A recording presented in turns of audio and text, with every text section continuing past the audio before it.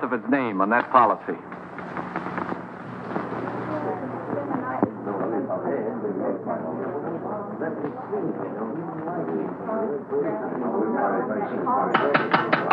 Quiet, please. I, Cyrus J. Rutherford, being of sound mind and body, do hereby declare the following to be the preamble to my last will and testament. The disposition of my estate is of only slightly less interest to me than it is to you, my loving heirs. It has been divided among you. The largest share is to be $500,000, and the smallest, $1.50 to pay for the taxi from the station. So pay close attention, all of you. My sister Estelle, who disobeyed my wishes 20 years ago by marrying a nincompoop, named, I believe, Kenneth, and whom I've had the pleasure of not seeing since. Cyrus never changed a bit. And niece Margaret, whom I have never seen, which is probably just as well. I like that. My nephew, James Davis. I last saw him when he was an impertinent youth of 20. I do not like impertinence, and I did not like James. My niece, Carol Dunlap, although I despised her father, turned out to have somewhat better intelligence and a less selfish interest in her old uncle than others in the family. And the last of my living relatives, nephew Henry Rutherford and his wife, Mona.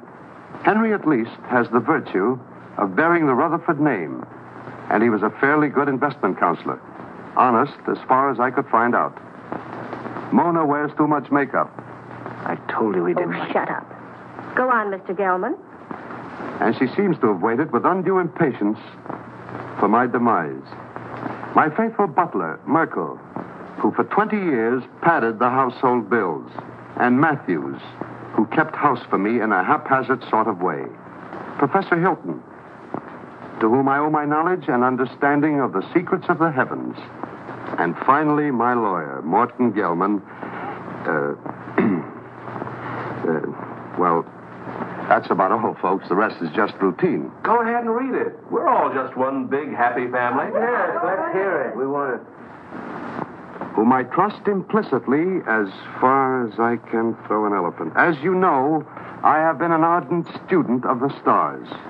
I want to continue to be exposed to them. Therefore, I wish to be interred not underground, but in a glass-domed vault where they will evermore continue to shine down upon me. You are all to remain here as my guests until this vault is completed. After I have been safely interred, you may open my will, which is now sealed in the safe in the specimen room. Then you will learn how I have seen fit to reward you, one and all. But should this, my last wish, be disobeyed, and my body buried anywhere except in the above-mentioned vault, then the terms of the will shall be reversed, and those who are to get the large bequests will get the smallest, and vice versa. Furthermore, should any of you leave the grounds before I am safely interred in my vault, you will forfeit all rights to your legacies. I know you will find it difficult to live together, even for a few days, but this is my wish.